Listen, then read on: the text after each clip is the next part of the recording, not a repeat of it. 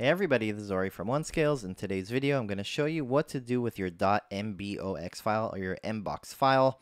Most of you have gone to Google Takeout, backed up your Gmail account or your Google email via Google Workspace emails and inboxes and folders. You backed it up and then you received a zip file, and now you have no idea what to do. This happened to me. I spent a lot of time to figure out what to do, and that's why I made this video. So let's jump into it. Let's show you exactly the steps and what options you have. Really simply put, this video is for Windows, Linux, and Mac. There's two methods you can do on Mac, and there's one method for Windows and one method for Linux. Let's jump into it. Okay, so first thing I went to do is I went to takeout.google.com. I wanted to create a new export for mail. I'm going to search mail. This is my Gmail account, for example. I clicked on yes, a checkbox. I selected either all folders in my inbox, sent, etc., or some of them. I can select some of them right here, select them.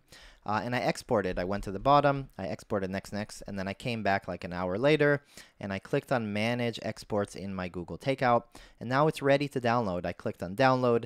Eventually, I got a zip file with all my, let's see right here, I got my zip file with all my takeout dash this number. It's basically the date and some other information .zip.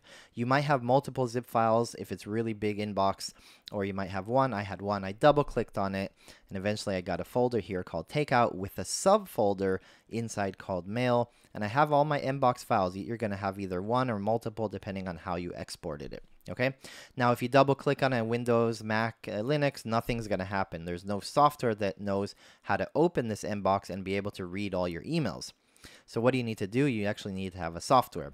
So the first solution I'm going to show you is for all operating systems, is a software called Thunderbird, and it'll apply and work for you for Windows, Linux, and Mac. Very simply, you just click on download here, you install it, right? Now, the reason I selected Thunderbird, the reason why I recommend Thunderbird is I had the problem of Mbox importing myself, and I did some research, and I spent a lot of time figuring out what's the best solution. So there's a lot of apps out there that there's a lot of information. There's a lot of outdated articles and videos explaining different solutions. Some of them were not so trustworthy. Some of them were very small companies. I don't know if there's hacks or there's hidden cost, or it doesn't work, it works. They're going to read my emails. So I wanted to choose the company and the product that is the most stable, the most secure, and the biggest reputable company, and I found Thunderbird.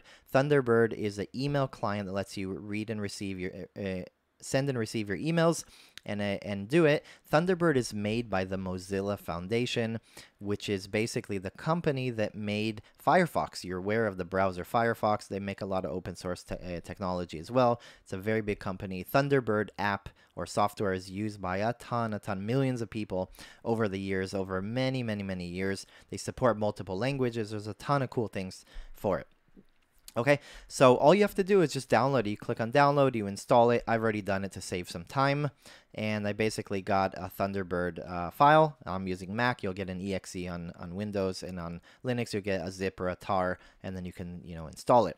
Once you do that, all you do is you open the Thunderbird app very simply, and you're going to set up, for the first time, you're going to set up your account. If you don't have an account, if you don't want to actually send and receive, you only want to read emails, when you set up the account, you can skip, and eventually you can just go here and do it yourself.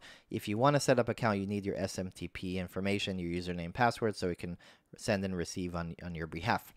Now, all you need to do very simply is you need to basically import your Mbox into the local folders. It's really easy. So how do you do that? You're going to go to the settings of the app, Thunderbird settings. In the Windows, you're just going to go to the top menu and you click on settings, or Linux is basically same, and you're going to go to account settings right here.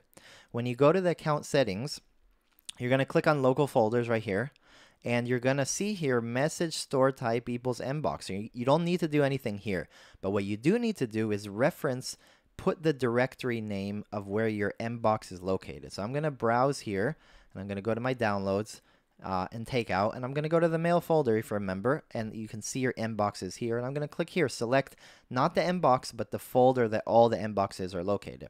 And once you click on OK, it's going to say, in order to load everything, it's going to need to restart. So you say, no problem, and then you go back to your inbox right here.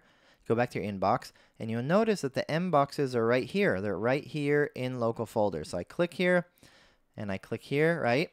And now they're starting to load. You see now there's 11,000 emails. There's 65 in this one. And then it'll take some time. It'll take some time. Depending on the size, it'll load all of them.